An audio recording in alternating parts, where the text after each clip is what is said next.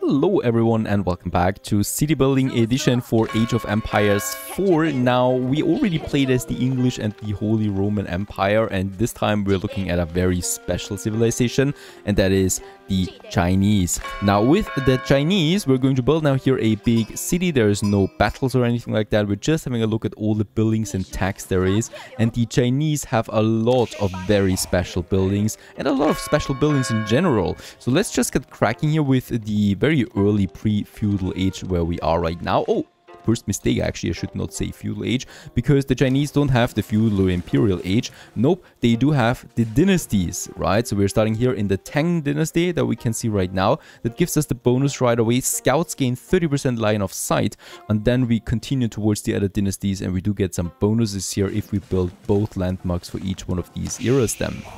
As always, we're starting our little village construction here with a nice little house. And also over here with the lumber camp. Now, another speciality of the Chinese is they're building their houses much faster than their counterparts. Also, every building that we see here generates money. For example, the lumber camp here generates plus 100% tax while within the influence of the Imperial Academy. Also, we have the Imperial Officer or Official, unique to the Chinese, and this is an economic support unit with no combat capability, will automatically gather tax from buildings, can be tasked with improving a building's efficiency. Really cool. So once this one has been built, he's going automatically to all of these buildings, collecting tax and producing us gold. As always, we're laying the foundation for our economy. I'm going to build a few windmills here. One is by the berry bushes, the other one is by the hunting grounds over there. And we also have now the gold vein here with the mining camp that we're using. I would also like to chop down all of these woods here to have room for a bit more space. The Chinese need a lot of space for their city, much more than the Holy Roman Empire or the English, for example. So be sure to have enough building space around your city. As we can see, also our imperial official is now going to these buildings here and collecting money and, well, turning it in. Then again, this is a nice bonus there on top of it.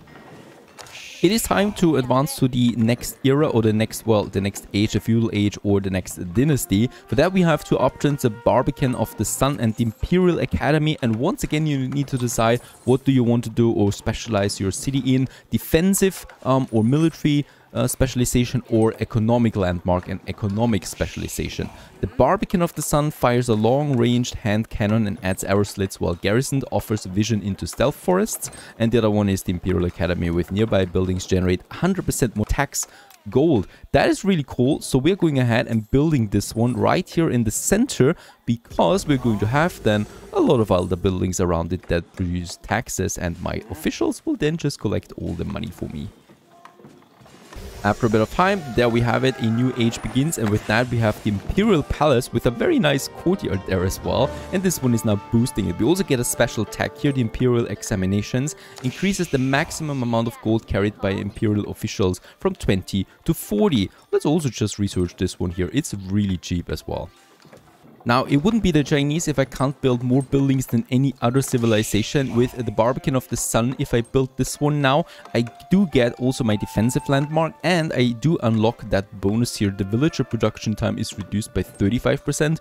This would be a nice option. We also get some upgrades here for our light ranged infantry, and the village increases the maximum population by 40. So this is a very nice bonus for an additional landmark, but of course these landmarks cost, so there would be the choice of when do I want to upgrade to those buildings here. Let's build this one here in the forest, as it is a keep and it is increasing or improving the division that we have in forests. I'm also building the blacksmith now right here. So this is a building that we need to build. For example, with the Holy Roman Empire, we would not need to build a blacksmith. Here we do need it. And this unlocks then all the upgrades for our infantry and for our ranged units and our siege units once again. So the bloomer increases the melee damage and of all non-siege units by +1. This is increasing the armor. This is increasing the damage of all non-siege units and buildings from ranged damage. And this is armor of the ranged units. This one here, melee and ranged infantry, can construct the siege towers and battering rams on the field.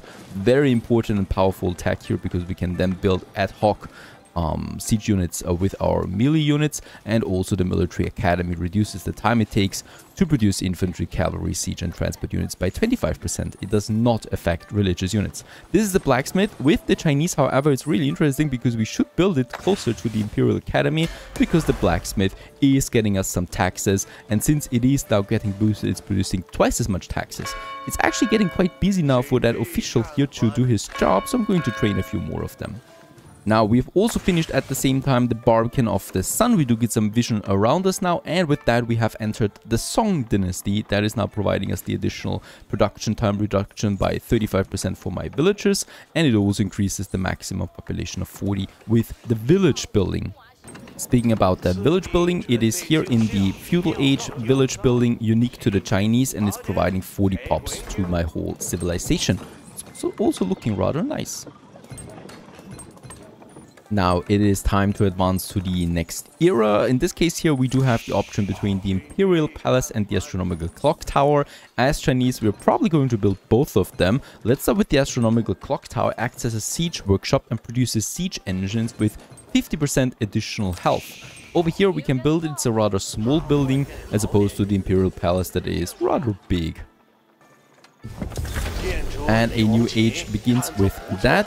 Very nice that we have it. And this is just a normal siege workshop now. So there is these units that we already have in the other city building, where I've also been showing them. So the Clock Tower Springle, they're being called a bit different here. Effective at taking out high value targets at long ranges, fires after quickly setting up. This one here is the Clock Tower Nest of Bees, and I'm going to show them actually in a second there once I can build them. I just want to show the special unit or the special technology to the Chinese. That is the reload drills, reduces the load times of bombards by 33%. The reusable barrels reduces the cost of Nest of Bees by 25%, so we can spam them a bit better, I guess. And the pyrotechnics increases the range of gunpowder units by 20%, and this is actually pretty powerful. Now here in the mountains we've just finished the monastery, a really beautiful building, and this one is generating training us the monk. The support unit, nothing special about this one, picks up relics, brings it back to generate some gold, and heals friendly units. It's the same as in every other civic. There we have also the herbal medicine, increases the healing rate of these units, the piety increases the health of religious units, and the tithe barns relics placed in the monastery provide additional food, wood and stone every minute. What I really like is that now all 4 of my 4 tax officials are busy going around and collecting taxes. I think the Chinese cities are looking really lively thanks to this feature. We finally have some room here in the center to build the Imperial Palace right next to it. I especially also love that these buildings nicely, well, you know, accomplish each one of these. So here with the courtyards, with the hedges that we have around it, Imperial Palace, and this is a really cool special technology. The Imperial Spies reveals locations of enemy villages. So if I press this one activated, I could now see all the villages of the enemies. This is a very interesting rush strategy. If you want to play it fast and safe, you don't need to have a scout to find the enemy. You can just build this one here and immediately reveal all the villages of the enemy, and you can also see where they're gathering and, well, where to strike first. With that, we've also entered the Yuan dynasty. Villages, officials, military units gain 15% speed. Really powerful stuff there. And with the Yuan dynasty, we also get one special building, that is the granary, unique to Chinese. Villagers can drop off food at this building, improves the farm gather rate of nearby villages by 15%, and it generates taxes each time a resource is being dropped off. We could also place this one now just behind our market. We already have some fields close by that we can place here then, and every time someone is dropping it off, well, we generate some money out of that.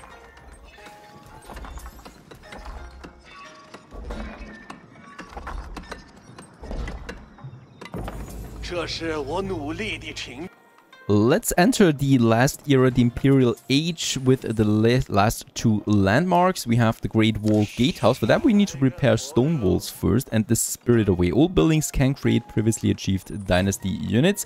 Buildings near this landmark produce dynasty units at 30% cost, at minus 30% cost. So this I should probably have where I have my barrack stables and stuff like that. On this small island, that's not really possible. And since it's a religious building, let's just have this one near the monastery over there for now to show it off and to enter the last era.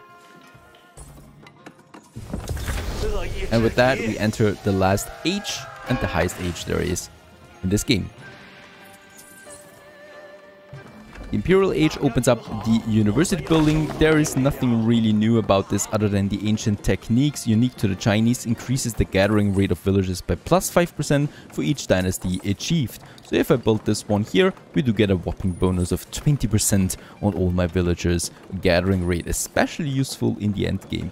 Other than that, we have the elite army tactics, increases health of melee infantry by 10% and the damage by 10%. The incendiary arrows increases damage of ranged units by on buildings by 20%. We do have biology, cavalry gets 20%, geometry, trebuchets and rams get 30% damage, and the court architects increases the health of all buildings by 30%. Now it is time to build our defensive structure, the stone wall. And with that, a very special landmark, that is the Great Gatehouse. And with that, we have also achieved now the Ming Dynasty, the last dynasty of the Chinese. Military units gain 10% health. And in addition, we unlock the pagoda, which can house relics and level 4 grenadiers. Last but not least, we have the monument, or the wonder that we can still build, Enclave of the Emperor. There it is, a beautiful big building. Once again, needs a lot of space, and this one, well, basically brings us the victory if it isn't being destroyed in the next 10 minutes. So another very viable strategy if you don't want to go about conquesting your enemy. We still have a bit of space here that we could utilize for some additional houses right next to that wall. And this actually ends the city building aspect of the Chinese. I think they have one of the most unique city building in this game. Lots of buildings, lots of space that this one needs.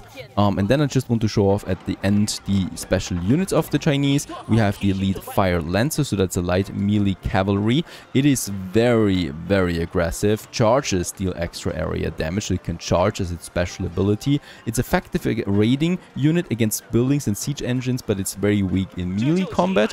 We do have the elite palace guard, a heavy melee infantry unit, and with a very nice spear there to that. A tough infantry, it is very heavily armored, countered by crossbowmen, knights and lancers. We do have the elite Suge Nu, a light ranged infantry unit there as well. High rate of fire, ineffective against armored units. And then we have the clock tower nest of bees. Remember that we built in the clock tower over here, the astronomical clock tower. And this one here is an innovative field weapon capable of firing a barrage of rockets. Good area effect against units especially. Has the slowest movement speed though, and weak if surrounded. That's it. That's the whole Chinese civilization in Age of Empires for all the buildings, their attacks and their units. I hope you enjoyed this one. Stay tuned.